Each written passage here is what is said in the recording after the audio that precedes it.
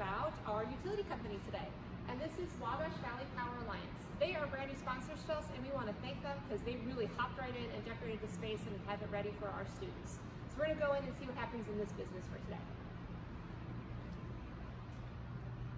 In here you can see how they decorate everything. It looks really fantastic. Lots of signs about electricity and utilities and how to use it wisely.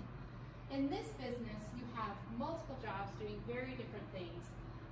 They are working to make sure that all of the citizens and businesses in town have electricity and utilities that they need for the day. So you have, as usual, your CEO and CFO who do their typical jobs that we'll explain in a different video. You also have the community relations manager, and they have a special job in here in that they help run our philanthropy projects that we do throughout the day. So what they do is they ask businesses to make a pledge to donate different philanthropy amounts. And they also will put these in every business, these nice little red bins, so that students can choose to donate their personal money as well. So this way they can raise money for different organizations that they select here in Wabash Valley. So they can choose who they want to support for the day.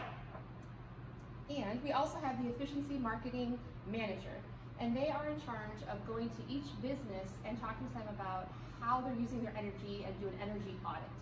So they work on that throughout the day, and they get to visit every business in town. The customer service representative is going to use a sheet to calculate how much energy and electricity each business is going to use. They use this information to send a bill. So they send a bill to every business in town for a set amount, and it's all done electronically, and they bill them that way so that the business here can make money.